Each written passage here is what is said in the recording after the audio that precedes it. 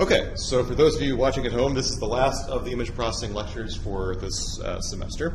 And so what I wanted to do on the last lecture was to get a little bit more into what I would call a computer vision problem. So the topic is what's called active shape models. And so a lot of what we talked about in the beginning of class has been, what I would call low-level image processing. Pushing pixels around, changing their intensities, calculating gradients, connecting, edges into lines. That stuff I think that's the core of image processing, but you're not really understanding what's going on in the image, right? So this lecture is kind of like maybe one step towards what I would call image understanding or computer vision. And so,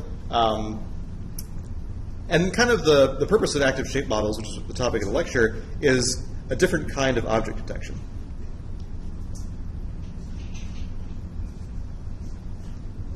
And so, some of you are doing projects related to object detection.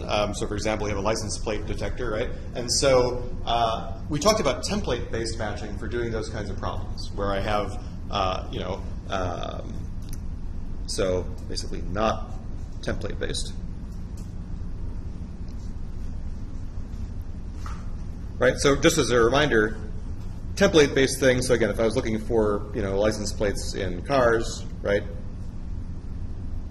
What I might do is I might have a little template that is my license plate, and I might run that across the image, trying to correlate it with something that's the same size and has roughly the same content, right? And so that'll work pretty well for objects that are basically, I would say, rigid objects, things that don't change their shape. And maybe you can get around the fact that the object changes its size, depending on how zoomed in the camera is, by changing the size of the template or changing the size of the image to make, larger or smaller templates. But there are lots of cases where the objects that we want to find in the image are not these rigid objects, right? So for example, suppose that we're looking for faces in an image. And so, you could have a wide variety of, human faces. Maybe not quite this wide, but you could have someone who has a wide face or a narrow face, right? This is kind of like Bert and Ernie. People may have different facial expressions.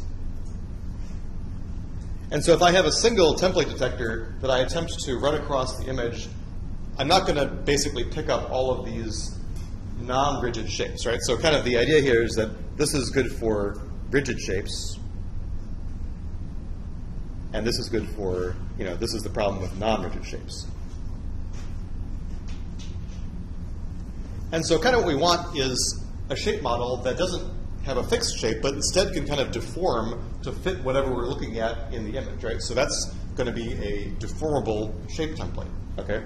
And so what I want to talk about today is just a very basic algorithm for learning and applying such a template, okay? And so the way that you derive this shape template, so in a license plate example, maybe I would get my candidate license plate by just cropping out one license plate from a single picture of a car, right? How would I get my deformable shape template? Well, the idea is that I collect a lot of training data. And so what I might do is I take a lot of faces, right? So let me just use faces as a motivating example, although certainly you could use this for lots of other things. So this is kind of a creepy face, but what are you going to do? Okay, so here's like face number 1, and then like here's face number 2.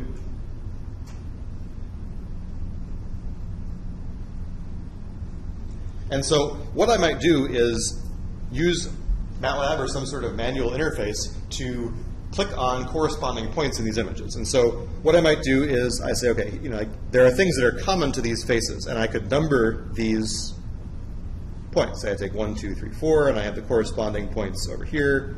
And then I could say, okay, maybe the tip of the nose is 5, and the edges of the mouth are 6, 7, and where the ears meet the head are 8, 9, and so on.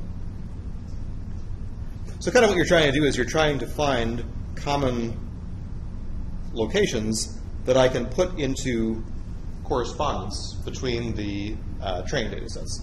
So basically, I establish correspondence for each training example.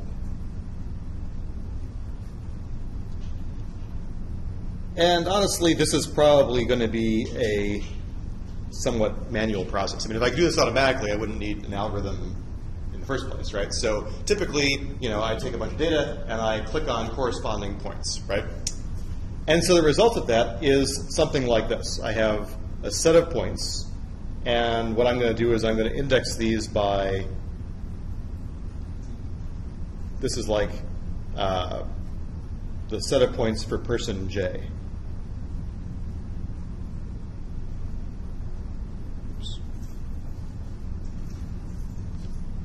And I assume that I have the same number of points in every training set, right? So I have the same number of points, they're in the same order, and this is like the, n feature points for person J. And so I have basically a 2n by 1 vector that corresponds to my data from that person. Okay, and so now what we want to do is we want to learn how are all of these vectors related, right? So say I have, maybe I have 40 points and I have 100 people that I've gathered this stuff from. Now I want to figure out how are these 100 vectors related to each other. And the idea is that what I want, kind of what we're going to do as a preview is I'm going to, instead of describing a person by this list of points, I'm going to try and do what's called dimensionality reduction on this set to make the set of faces parameterized by a lower number of values than these xy themselves. Okay, so that's what we're going to kind of talk about today. It's kind of a machine learning approach to dimensionality reduction. And so the first thing I want to do to make sure that there's a little bit less for the algorithm to worry about is I want to scale and rotate and translate each set of points so that they're all kind of comparable, right? So for example, suppose that this guy here was actually kind of tilted a little bit, right? I want to, tilt that guy back so that he can be directly compared to a person whose head is up and down, right? So the first kind of problem is alignment. And so here's a simple algorithm for aligning each of the things. So let's call this algorithm 1, alignment. And so simplest thing to do, first of all, so I need to take care of translation, rotation, and scale, okay? And so simplest thing is translation, so I can translate all shapes to be centered at 0, 0. That's easy. I just look at the mean xy for every person, and I make sure that that mean is 0, 0. And now I'm going to take one of the shapes as kind of my, what's the word? My gold standard, right? I'm going to try and register everything to this shape. And so let's say fix one shape. And so let's suppose that I call that, I'm going to call this, Z1. So here, actually, let me just give this a name. So here, this long vector, I'm going to call ZJ. Okay? So basically, Z is this 2n by 1 long vector. Okay? And it's made up of each of these points. So I'm going to take one of these vectors, and I'm going to scale it so that the length of this 2n vector is equal to 1. Right? So all I do is I compute the length of it, and I divide by that length, and so now I've got, kind of a unit vector here. And now I need to figure out how do I scale and rotate everything else to correspond to that guy, right? And so now I'm going to scale and rotate all other shapes to align with this shape. And so how do I do that? So there's a couple formulas I'm just going to put down here. So for each person, I'm going to compute the dot product of the vector for person J and the vector for person 1, and I'm going to divide by the norm of the dot product for person J squared. Okay, so I compute this simple dot product, and then I compute, this one's going to be a little more complicated. So here, this is kind of again, a relationship between the person, I should have done it like this. Let's call this I. So I'm going to take I from person J and Y from person 1.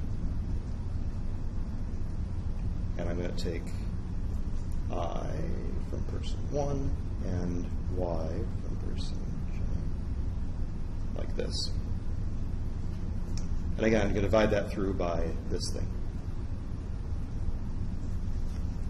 So, sorry, this is definitely an I here. So here, this is just basically saying I do some manipulation between the x and y coordinates of person J and the x and y coordinates of person 1. And then the magic formula is to scale by taking this number, and my theta is going to be this number. And this tells me how do I scale and rotate the stuff from person J to align with person number 1. And so the way I would do that would be to say my new values for person J would be scale and rotate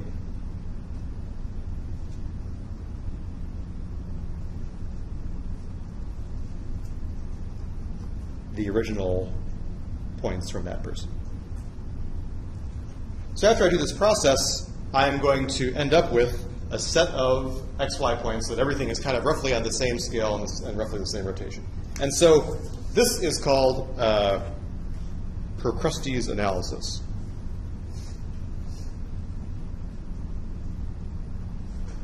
And so I thought Procrustes was probably like some Greek guy like Archimedes or something like that. Turns out that Procrustes is a guy from Greek myth who was I think he was a bandit, and so he would tie his victims to an iron bed, and he would either chop off their limbs or stretch them so they fit the bed, right? So this is the same idea is that we're trying to scale and stretch the data to fit with what we want, right? So now you know. I didn't know that until I looked it up. Okay. So now we have basically, now let's say we have S sets of aligned training shapes. Okay, so what's next? So now, each is described by a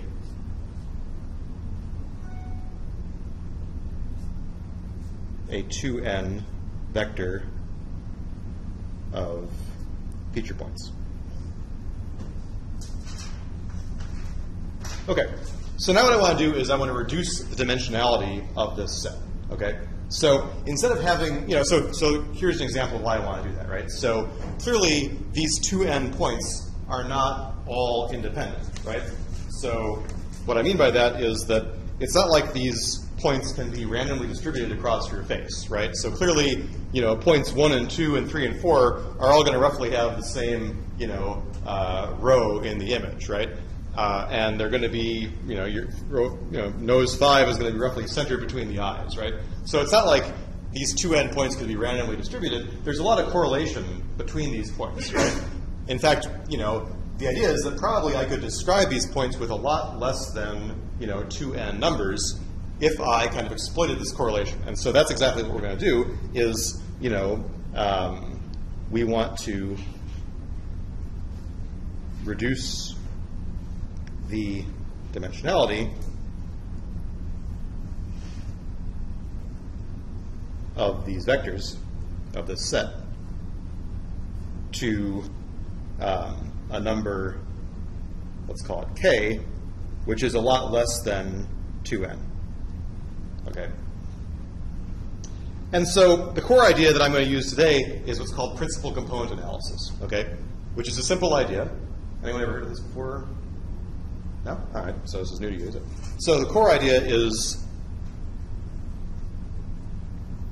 principal component analysis.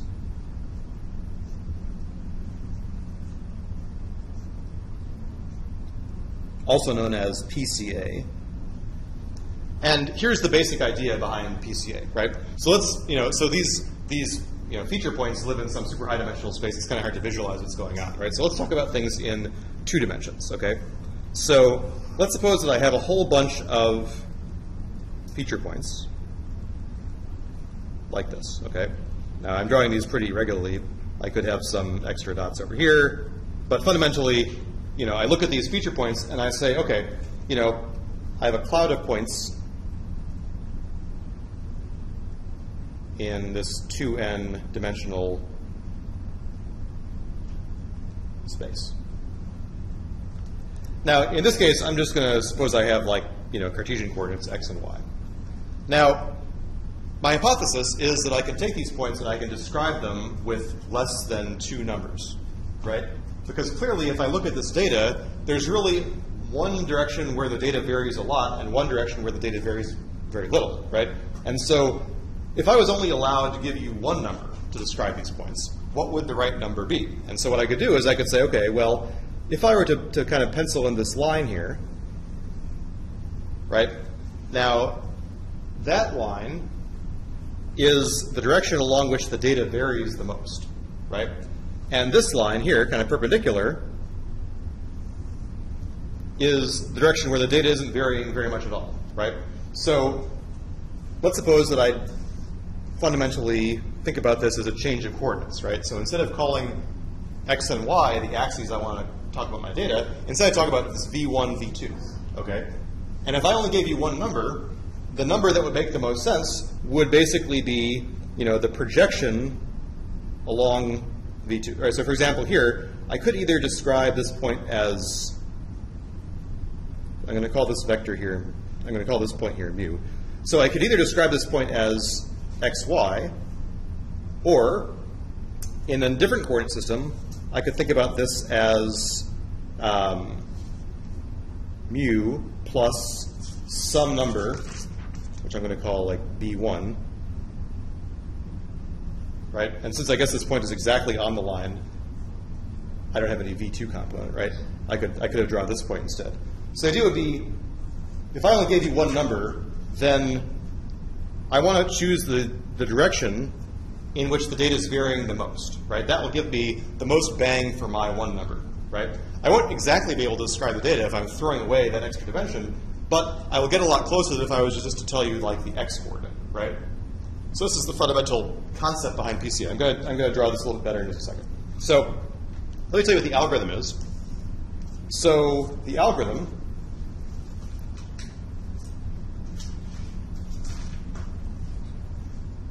is the following. So first I compute the mean of the data, which I'm going to call mu, and that's just going to be, I have S samples, and I'm going to just average those samples. Again, now this is Z is my vector.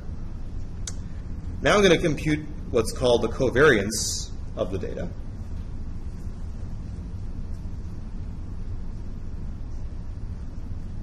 And that's going to be called sigma.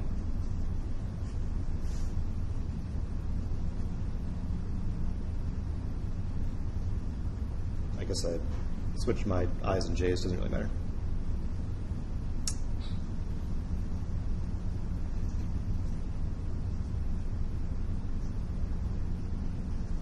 Right, so here, this is a 2n by 1 vector. This is a 2n by 2n matrix.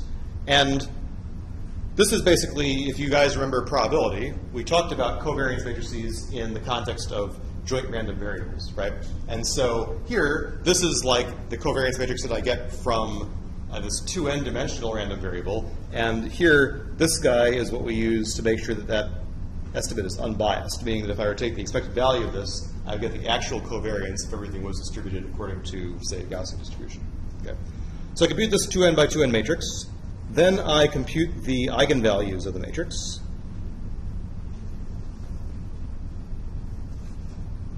And the eigenvectors that go along with them. So I'm going to compute some lambdas and some vectors And these lambdas are going to be sorted so that they are in decreasing size. And the eigenvector-eigenvalue relationship is basically saying that if I take sigma times Vj, it's the same as lambda j times Vj, right? And so it turns out that these V's are going to give me these dominant directions, okay? And the lambdas kind of tell me how important is that direction. And these lambdas are going to be sorted from greatest to least. And so what I do is I look at these lambdas and I can kind of say, okay, well, each eigenvalue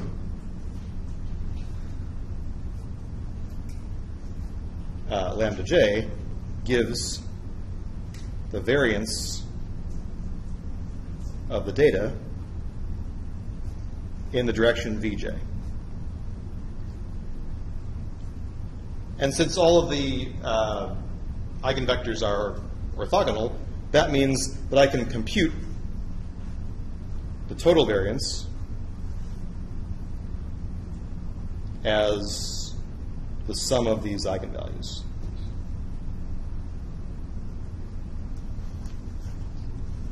And so finally, I can say, okay, well, how do I decide, if I've got this high-dimensional space, how do I decide how many dimensions I can squeeze this thing down to? Well, kind of what I do is I say, well, how many of these eigenvectors do I need to make up, for example, 99% of the variance of the data? And it turns out that typically I don't need that many eigenvectors at all. So now what I could do is say something like, I can choose the k largest eigenvalues to account for, say, p% of the total variance. That is, I want to choose k so that when I sum up the first k eigenvalues and divide by the total variance, I am at least, say, 99% or 95% or whatever. Okay. So now I've kind of boiled things down to k eigenvalues. And so now we can approximate any of the original shapes, let's call it z, as I take z equals the mean plus, so let me kind of explain what this means. So here, this is a 2n by 1 vector. The mean of the data is also a 2n by 1 vector. This b is going to be a k by 1 vector, where k is much smaller than 2n. And this p is going to be a 2n by k matrix. And so if I write this kind of with shapes, this is like saying that I have my z is equal to some long vector plus hopefully some very skinny vector times these b's. And so what goes in here are the eigenvalues from the covariance matrix.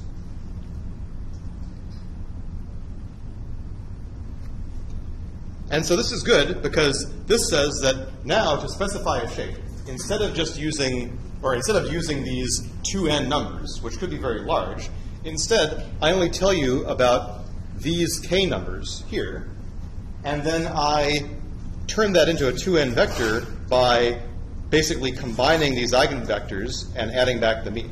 And that's exactly the kind of picture that I was showing before, right? So let me just redraw that picture. So in the previous example, that's like saying that, to get to this point here, what I would do is I would say, okay, I could describe this like x comma y, or I could describe it like, suppose these were the eigenvectors that I learned, and let's suppose this was the mean. I could describe it as saying, go B1 in this direction, and then go B2 in that direction. And the idea is that maybe I discover that actually I don't need this second eigenvector to do a good representation of my data, right? So then I kind of approximate my data by projecting it down onto the closest thing I can get by combining the k eigenvectors that I have. And so the k-dimensional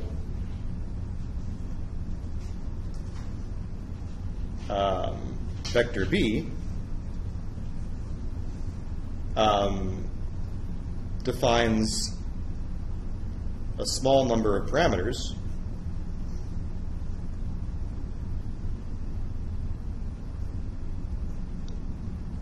for the deformable shape model.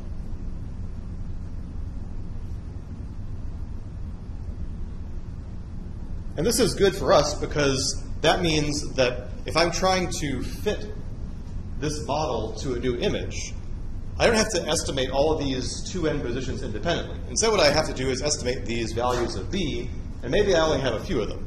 And that means that you can think about this as like I'm given these knobs to turn, which correspond to changing the values of B. And what I'm trying to do is I'm kind of trying to tune in these values on these knobs to fit my model to the shape as best as I can, right? So once I show you a couple examples of this, this will become a little more concrete.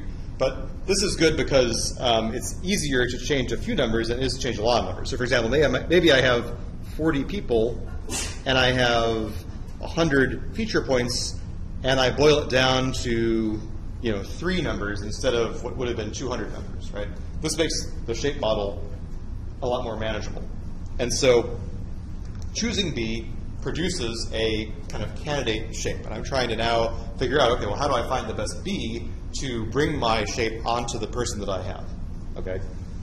And so actually, maybe let me show you a quick example from face detection to make it clear kind of what we're talking about here. So this is not my work. This is from CMU, I think. So here's the idea is that, these blue dots may be the XY positions of, you can see they've got the corners of the eyes. Actually, it's more than just the corners. It goes around the eyes, the shape of the nose, and the mouth, right? And then what you're going to see is that when I press play, you'll see the kinds of shapes that this model can produce. And here, they're particularly interested in looking at head pose, right? So actually, their shape model is looking at not just straight ahead faces, but also different versions of faces. So the idea is that as I tune the values of B, I get different shapes. And what I'm trying to do is I'm trying to fit that shape model onto my image as if it's almost like a mask, right? And so you can see that the shape model starts in some kind of arbitrary position, and then it kind of snaps onto the person, right? And so this is what we're trying to do is how do I turn these knobs to automatically fit? And so you can see in this case what they were trying to do partially was estimate pose direction. So you can imagine that now they could use this to determine what direction the person was looking, or kind of generally are they a skinny up and down, like this guy's got kind of a more up and down face, this guy's got more of a round face, right? And then you can imagine you could do things like automatically snap that to a person as they were moving their head around in real time, and then maybe you could do things like lip reading automatically, right? And so here you can kind of see that the way that the mask is changing gives you some sense that there are a low number of parameters that are controlling the position of this blue mask. And so now what we want to do is figure out how do we actually snap the mask to the person's face, okay? So let me just kind of summarize what I just said. So choosing B corresponds to a candidate shape.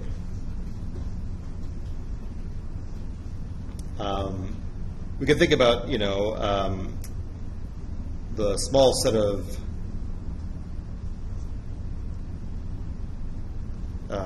values in the B vector are like, I like to think about these as like knobs that we can turn.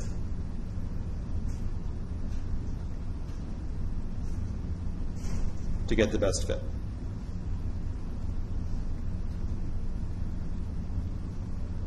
And the question is, how do we do that? That's going to be the next algorithm. And the other thing that's interesting is that the modes, which are the vectors, the eigenvectors, the modes of the V1 through the VK are often intuitive. by which I mean, maybe for a big data set of faces, they may correspond to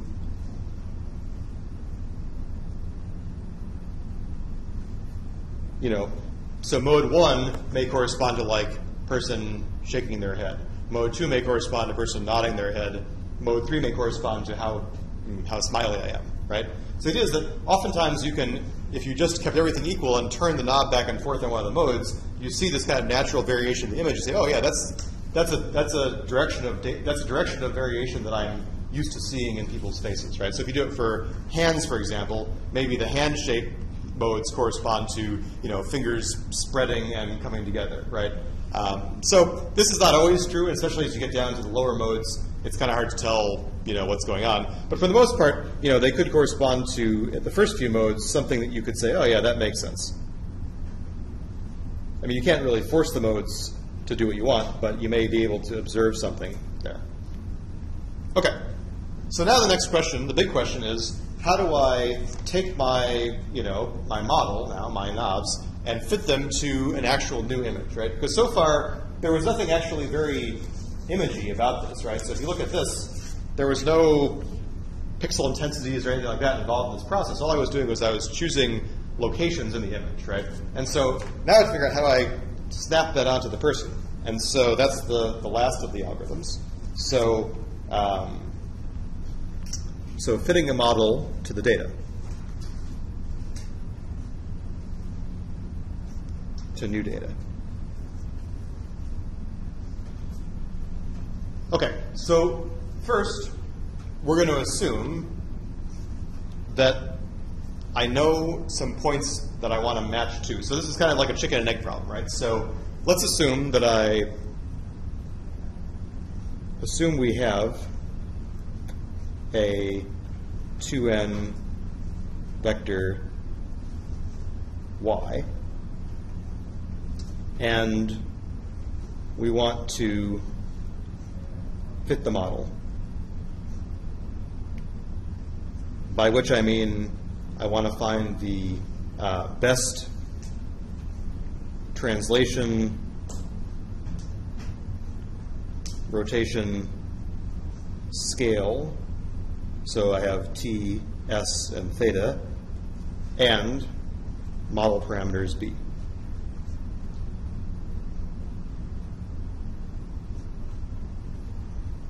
Okay, so kind of what I want to do is I want to minimize the difference between my original vector and what I would get if I picked some b, right? So again, this is like the, free parameters, and this here is going to be, the m part is like the rigid motion part, where I have a scale,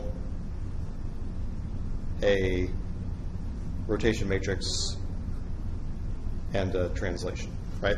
So this is like saying, first I create the model deformable part, and then I, kind of resize it and rotate it to try and snap it onto the image, okay? And so here's the basic idea. Well, the natural thing to do is to kind of start from the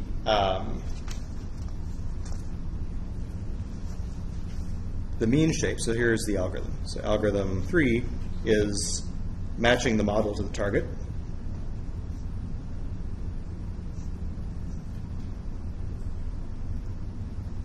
So the first thing I'm going to do is I'm going to initialize b equals 0.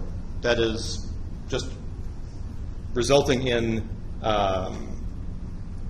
here, the way that the model works is that I generate the model. This was my formula from before. I take the mean shape plus the modes times b. Initially, since b is 0, all I'm going to do is I'm going to start with the mean shape, right? So I kind of put the mean shape down on the image. Then I find my best scale, rotation, and translation.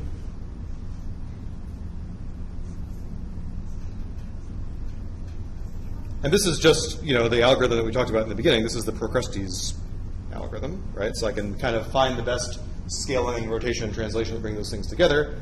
Now that gives me a new y. So this gives new y.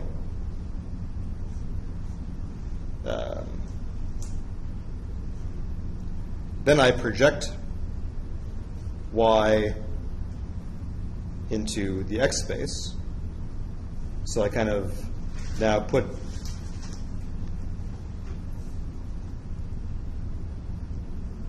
this is like saying bring the rotation and translation scale back to be compatible with x. And then I project those points onto the model.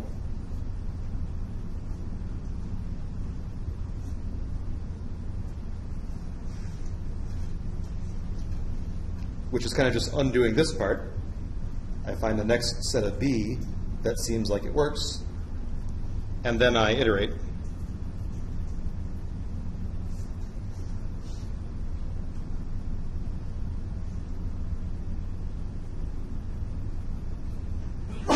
Until I kind of stop changing, right? So it's a pretty simple system, right? All I keep on doing is I start with the choice of B. I see, okay, well, for that choice of B, what's the best rigid motion that aligns these things? Now I've got a new set of Y's, because first I kind of started with my original data. Now I basically am kind of moving these B's around to align those, kind of align that mask to the image in this iterative fashion, right? And so there's kind of the seesawing back and forth between the original space and the model space. So I keep on kind of going back and forth on this. And so it's not hard to implement this yourself to kind of, that's the same thing as what's happening when we see that mask kind of converging. The only thing that we don't really know is, how do we know what the target should be, right? So kind of here, I'm assuming that I know what my original points were. And in practice, I don't know what points should be on that model in the first place. So how do we know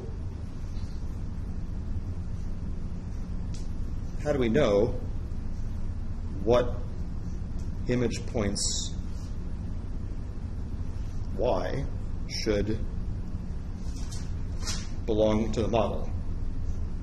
That's the chicken and egg part, right? How do I know where the corners of the eyes and the nose and the mouth are, right?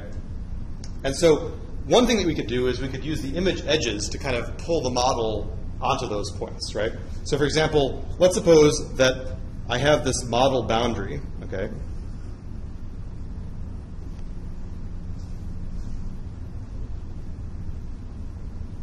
And really the model is made up of a bunch of, points.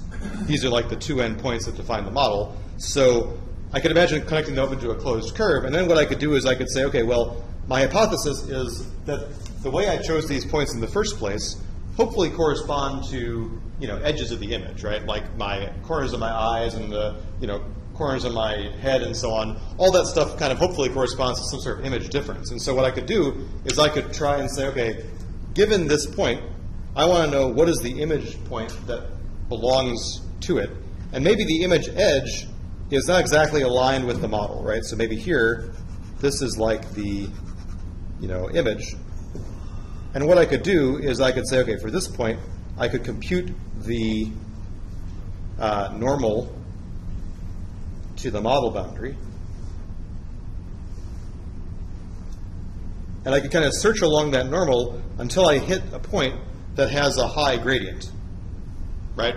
Under the hypothesis that I want to kind of find an edgy point that is close to my model in this direction. And so basically, search along this normal to find an image point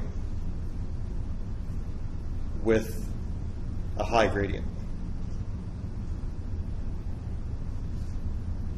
And in that way, hopefully, I kind of will hit some image structure that pulls the model onto where I want it to go.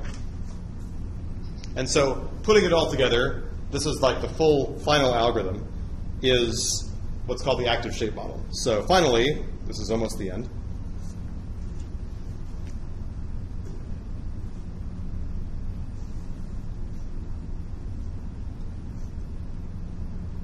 How does the whole thing work? So first, I initialize my shape model is got no deformable parameters, and my initial guess is just the mean shape. Now I search around each point on the mean shape for the best nearby image point yi. So basically what I'm trying to do is I'm trying to find some points that are close by the mean shape that are edges. And then I fit my new parameters, which are the scale, the translation, the rotation, and the deformable part, to this set of y's. That's algorithm 3. That tells me how do I find the best match of the model to my image. And then, uh-oh, alert. Then I enforce. So one thing is that, one thing that you'll find sometimes is that it's possible that when I project a shape onto the model, that it may have values on these eigenvectors that are really big, right? So kind of the way I think about this is that the projection onto each eigenvector, you can think about this as kind of like a multiple of standard deviations, right? So it's like saying that most of the data should be within within 3 standard deviations along each eigenvector. So the idea is that I would maybe have a step that says enforce some sort of constraint that each of these deformable parts has to be kind of within 3 standard deviations of the corresponding eigenvalue.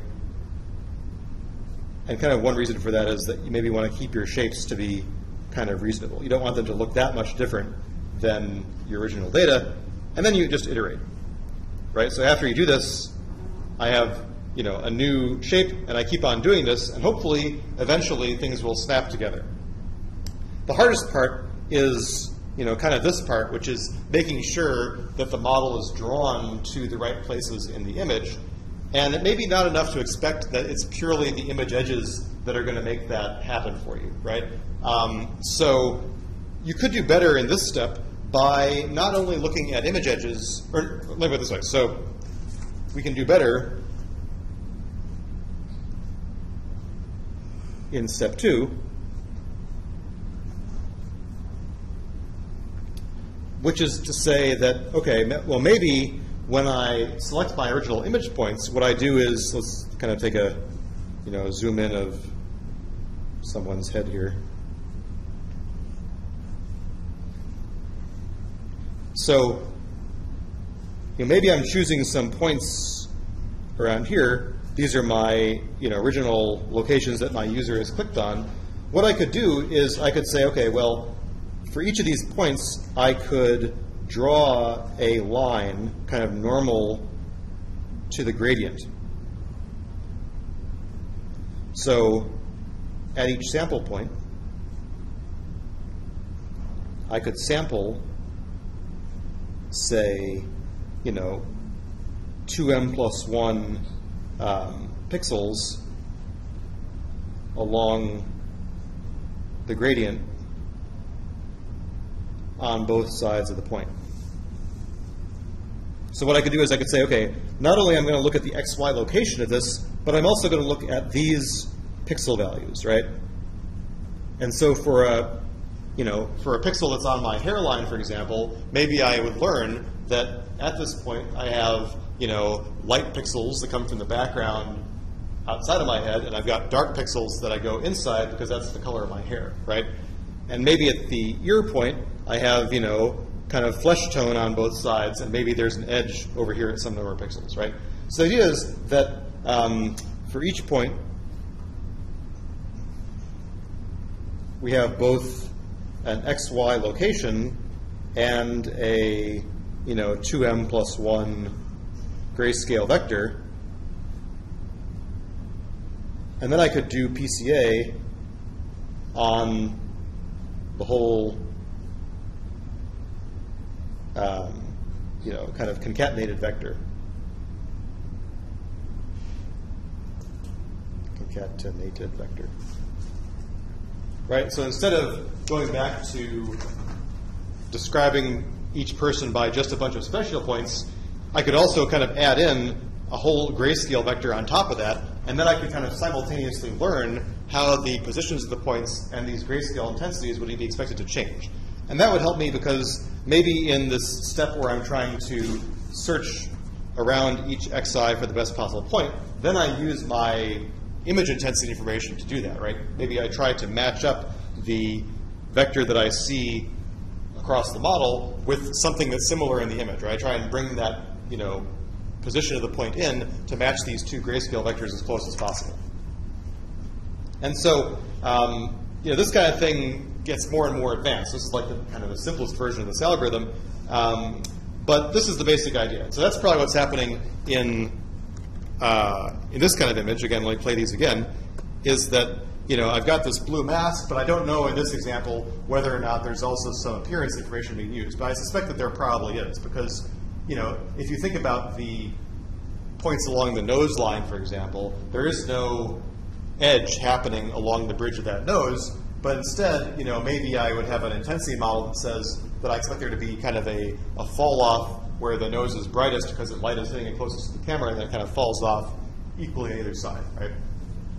And so this is the basic idea behind, simple deformable templates, right? So this is definitely much different than taking a license plate and kind of correlating across the image. Instead, I have these knobs that I can turn to kind of change the shape and the scale, and not just the scale, but I can really fundamentally change this, how do I want to say this? Let me show you a couple examples that make this a little bit clearer. So this was her faces. Let me show you one more face example. So here's an example, again, where I have like a face template. The face is not the same size in all these examples, but it's being kind of rotated, scaled, translated, and then there's probably a little bit of deformability to fit it onto these people. So you see a lot of pictures from like people in, cast shots for TV shows is a common thing for people to fit faces to. At least it used to be, right? So you can see that, here it worked all pretty well. There's a couple people who have no, match. Like this guy is probably not matched because he's got glasses, and maybe there were no glasses people in the training set, and so the thing didn't pick up. And then maybe this woman here is, just not clear why it didn't work. Here, this woman's face is like, way too big. This person has double face for some reason. This person has a face over in their pant leg, right? So it's not a perfect thing, but I mean, it gets pretty much close to the way 90% of the time, right? So I'm most familiar with these shape models because I use them in medical imaging. And so here, this is just a little bit of an example from some of my research related to radiation therapy. And so big picture is that when you go in to get treated for cancer with radiation, you usually get a CAT scan. So we talked about CAT scanning in one of those lectures. So that results in something where the doctor has to outline, okay, this is where the organ with the tumor is, and this is where all these other organs are that may be sensitive to radiation.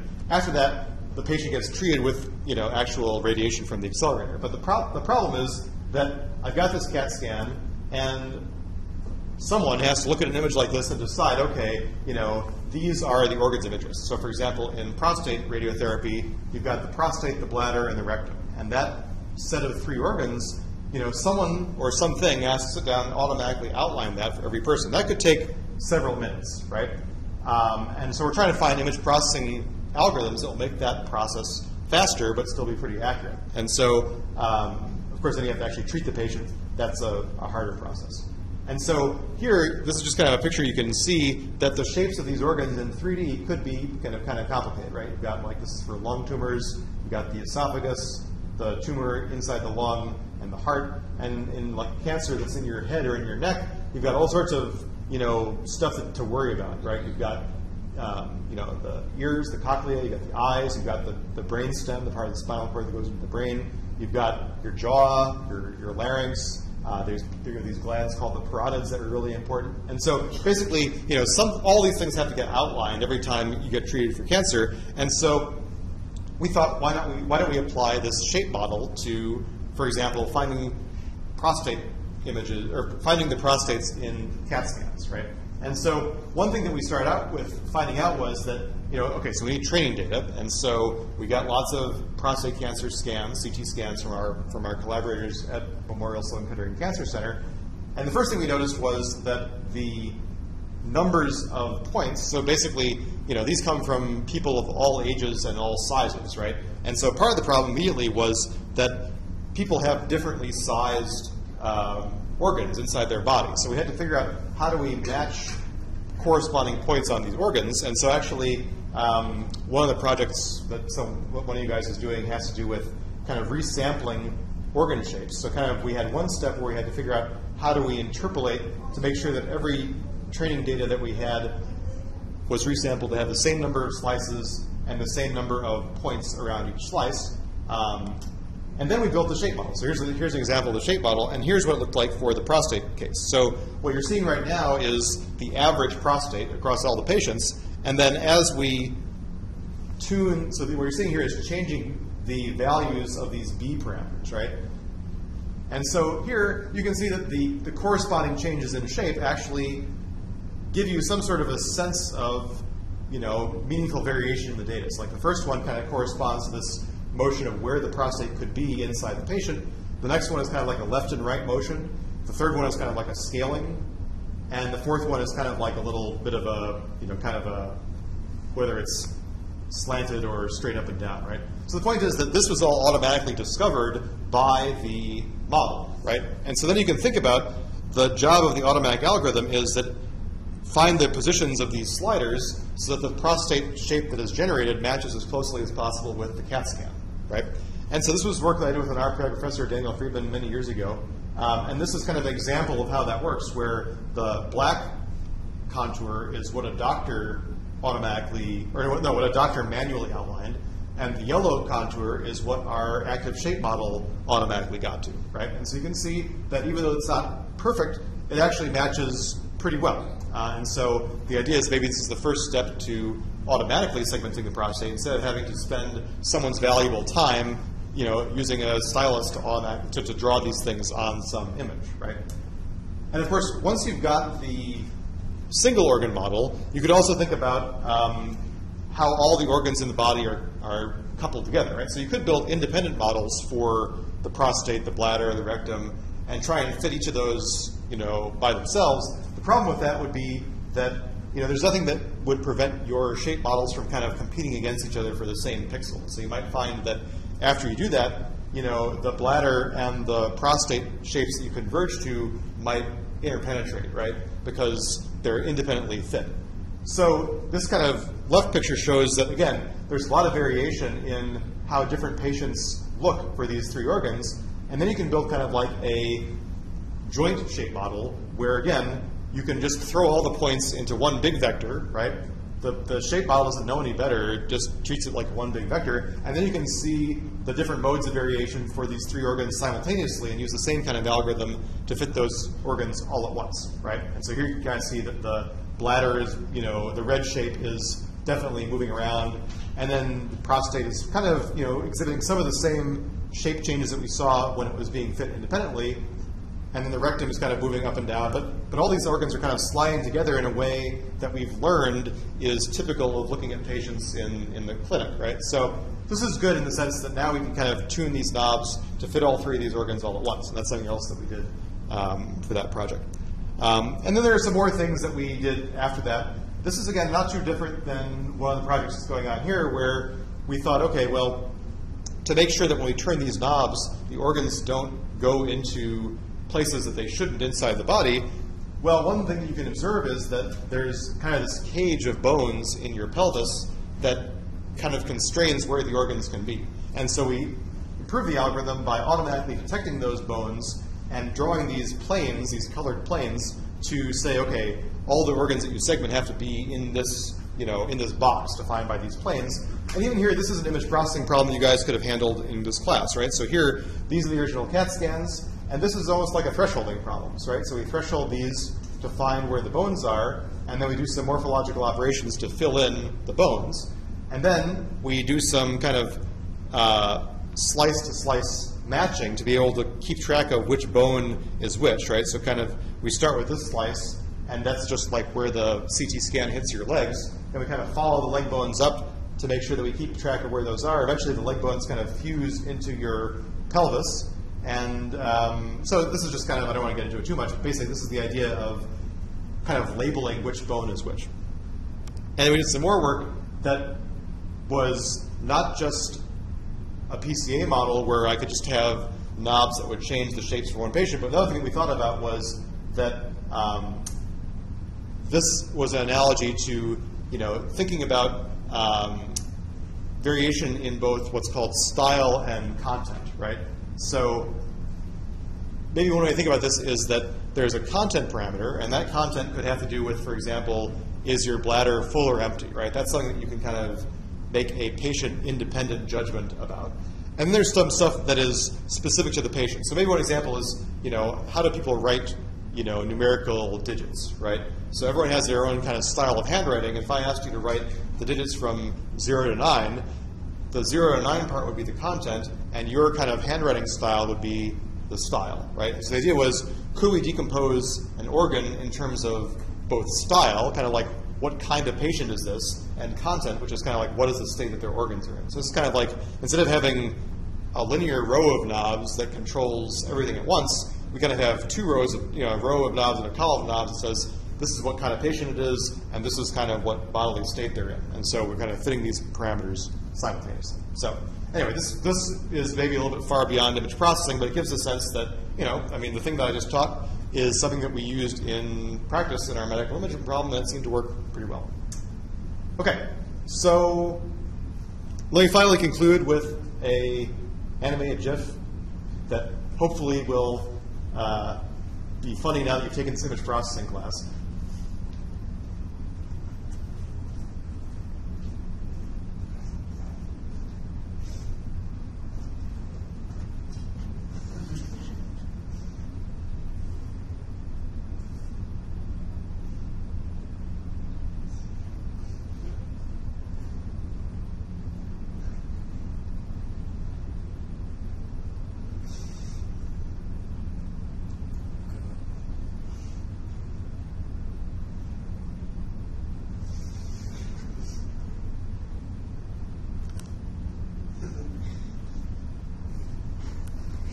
So all you that are working on your projects are probably struggling with the fact that image processing is not as easy as it looks on CSI and so on. Okay, so that's it. So any questions about anything? Yes? For the video where they're doing the face matching, yeah. Does that only work with that background? Yes, so that's a good point. So the video with the face matching is very constrained, and that's a good observation, right? So here, if I go back to the if we look more carefully at this, right, you can see how nice the background is in this image, right, and how well lit the people are. So certainly this is benefiting significantly from how clean everything is, right? So this would be much different than trying to snap a surreptitious picture, out of my car window at a face and trying to find it, right? So here, this is almost the best case scenario. Everyone is like super well lit. They're in some sense cooperating with the camera, right? They're not, too angled far away from it. You notice that I don't think anyone in this example has glasses or facial hair, right? That will definitely make things harder. Yeah, so this is really clean data, right? And it works great, but at the same time, real-world face images are never quite like this, right? So, and that's the hard part, is that you find how quickly reality will kind of, and that's a part of the problem, is that I don't think.